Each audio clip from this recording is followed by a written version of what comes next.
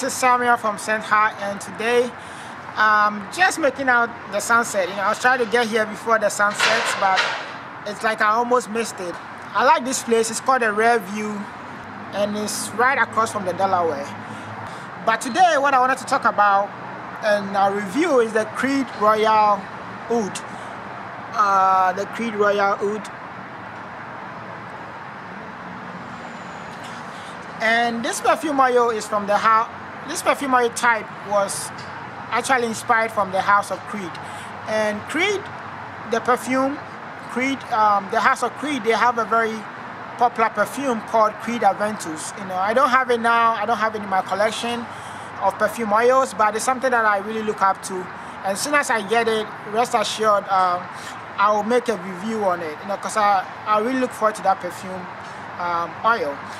But what I have here, the Creed Royal Oud perfume oil type, is my first review of from the House of Creed, and it's also my first review on any perfume oil with Oud, and I'm very, very excited about it. Oud itself Oud comes from the Middle East. It stems from the Middle East, and it comes from a wood called agar wood. Matter of fact, it comes from the agar tree, and when they cut it down into the agar wood, the molds on this wood kind of go fermented and actually process it, and the fragrance that come out of this agar wood is the oud, expensive ingredients. And being my first experience with oud, I could tell that it's very woody. It's very kind of dry a little bit. It's very dark, woody, and sort of musky. So that's like the whole feel from oud. Now, when you think about oud, there's no surprise that this is called the Creed Royal. Royal meaning, when you think about oud, think about gold. Think about marble. Think about leather, and think about wood. Think also about patience, patience in the Middle East. And that reminds me so much of the tales from the Arabian Nights. It's a very famous story which was based in the Middle East. If you watch Aladdin and the Genie, it's a show that was showed on TV. You have an idea of what I'm talking about, and there's a lot of times the Persians were known for their wealth, because they had a lot of gold, they had a lot of ornaments and jewels, But this Alibaba and the 40 Thieves was one of my favorite stories, because it was Alibaba, who was he was a poor carpenter, and then one day he went into the wood to cut some wood, and whilst he was there, he saw 40 thieves, so 40 thieves came in, and then he hid somewhere, and then he realized that there was this cave, and these 40 thieves actually went into the cave, and before they went into the cave, because it was like a big gate on the cave, but they said open sesame, and then when they said that, the whole door to the cave opened, so he was very curious, and then it shut back down, and they went in, did whatever they were going to do, and then they came out, so when they left and he saw that everything was safe, he gingerly went to the cave and he shouted open sesame, and then when the cave opened, to his surprise and his amazement, there were so much gold. There was so much gold packed to the ceiling, upon gold, upon gold, upon gold. There was millions of golds and jewelry in this cave, So he didn't know what to do. He grabbed like a sack of gold, and then he left and came home. Now, when he came home, he didn't want to make a big scene about it or tell everybody, of course, I would do the same thing too.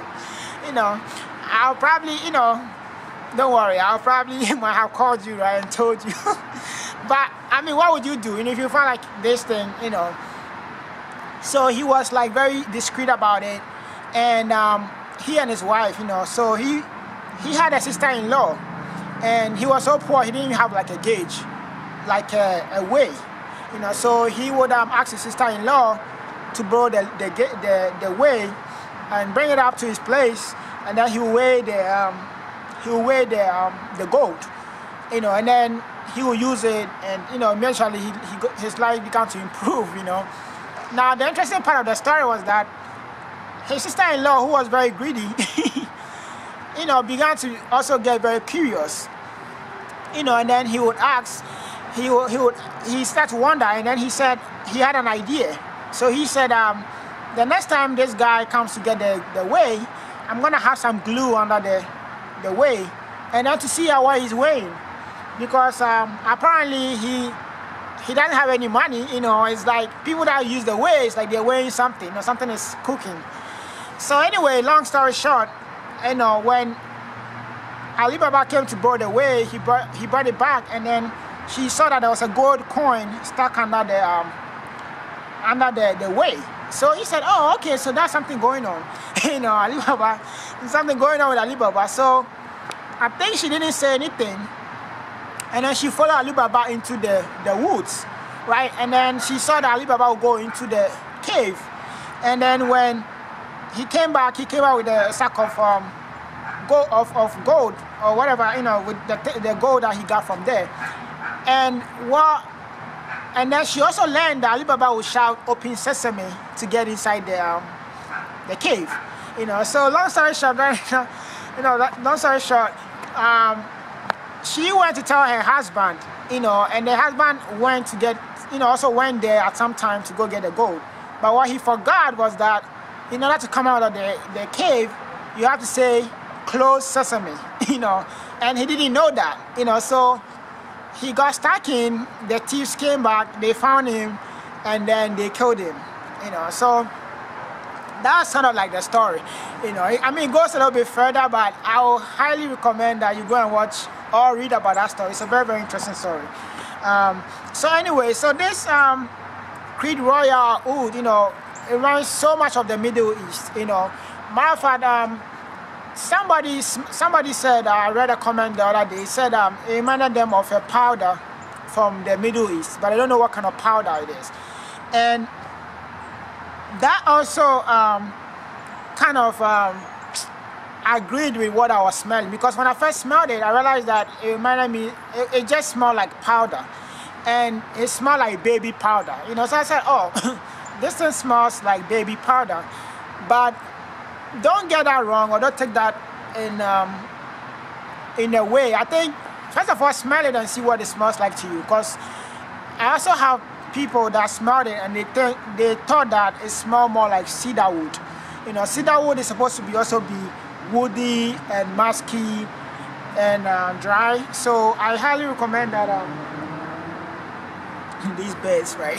So I highly recommend you smell it first before you make conclusions, or before you know, get turned off by the baby powder, or if it's something that you love, then that's great too. So I got this powdery feel, you know, all over with it.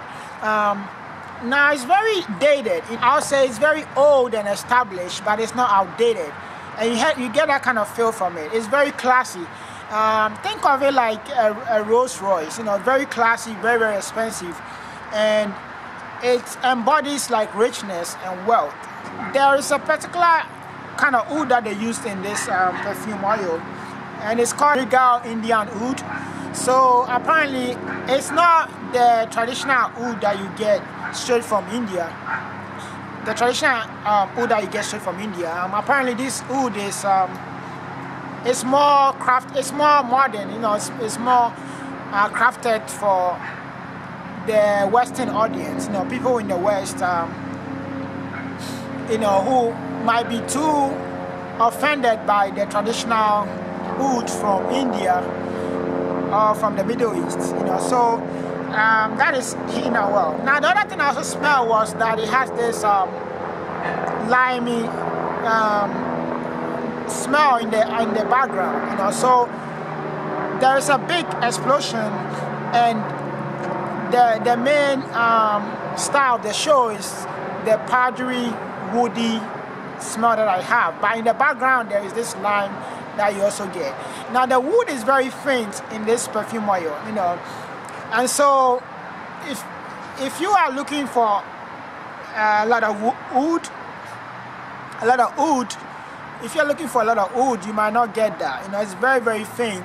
Now most people have said they got a lot of cedar wood, you know, a lot of cedar wood instead of the oud, you know, so you might get that. Now it's very strong at first, you know, so I highly recommend that you start slow, because what I did was that I put like 3 strokes on my chest, and I put a dab on my hand and a dab on my hand, and what I noticed was that after an hour to 2 hours, it was very strong. It was so strong, it gave me a headache, you know. So to start off, I would just say put a little bit on first, and then see how it projects on your skin, and then that way you could decide on how much you're gonna put on yourself. It projects very well. It projects very strongly, 2 to 3 feet away from you. 10 out of 10 for projection. Now, it also lasts very long on your skin. Good 5 to 6 hours on your skin. You could get that longevity on your skin as well. For the notes, the top notes are bergamot, lime, and pink berries. The middle, angelic roots. So the middle notes are angelic roots. So base you have sandalwood and Indian regard wood. So those are the notes breakdown, you know. But like I said before, you get a lot of powdery, dry, woody, musky notes, and then at some points you get a little bit of the lime and the freshness. And I could see why they did that, because it's very good, a good blend, because like I said before, it's something that will be accepted by a Western audience. Now with uniqueness, I'll say it's very, very unique, you know, because of how it's you know, there's nothing like this, you know, there's nothing that smells very Middle Eastern or very powdery with some lime in the background, you know. And it's very outdated, very classy, and very, very natural, you know. So it's definitely very unique in my opinion as well. Now for versatility, I know this is marketed towards men, but I could also easily say that it's women could also use it as well. I don't know if a younger audience will appreciate it because of its classiness and its though it's very sophisticated and established, yet not outdated, you know. So I don't know if a younger audience will appreciate it, but for a more mature audience, I know you're definitely going to appreciate it. I know women will love it too, because it somewhat smells like baby powder to me, and I know women love babies. So if you're a guy and put it on, it might be something that will be attractive to women, but also because of the you know, I know in the past, I know guys that will put on baby powder when they go and talk to women, and for some reason women are supposed to like baby powder for some reason. I haven't tried it. I don't know if it works. There's a psychology behind it. I think it might work, you know, but you know, I think women will love it. Women will appreciate it. I think women can use this, and women could appreciate this on a guy, as well as women could also use it. Now, when it comes to getting this, I know at ScentHack you could get this Creed Royal Perfume Oil type for $5.99, and I'll personally ship them to you. When I checked with the Creed perfume, the house of Creed, their perfumes are very, very expensive, you know. This particular one, the 4 ounce of this Creed Royal perfume costs anywhere from $300 to $400 US. You know, it's very, very expensive, very, very pricey. You know, it's like a whole entire savings just to get a bottle. You know, so I'm so glad, I am so appreciated that I have this in my collection, and I don't have to spend like a whole bunch of money just to get the experience, you know.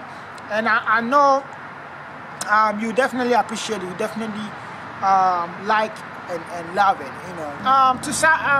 So to sum it up, I know they said it has been voted that this is good for the fall, and also for the night, you know, because of the oud or the cedar kind of feel that you get from it. However, I like this perfume oil because of the lime in the background. So the lime kind of balances it out. Because the reason they said the 4 and the 9 because of the oud notes and the musky notes supposed to be dry and good for those weather. But because it's messed up with the lime, now it's like more very dynamic, you know. So I could see, I know it would be great for fall and for the night, but then I know it can do well in the summertime and in other seasons as well. So it's very, very versatile. And that's one thing that I know I'm going to love about it. I also see myself using it in the night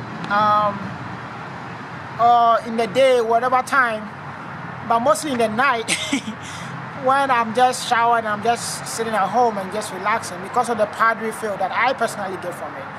You know, so I don't know what you get from it, but I highly recommend it. Follow me on social media, you know, just to get updates on what I'm doing with reviews and stuff like that. I'm on Instagram, Twitter, Facebook, but most importantly, make sure you subscribe below. The subscription button is right here, and that's the only way you will get my new videos when they do come out, my new reviews and stuff like that. To get this perfume again, when you scroll down this bottom, when you scroll down this video below, you get a link to ScentHack, which is my website, and you could get it for $5.99 US dollars, and I will personally ship them to you. Thank you again for watching. Take care, and until next time.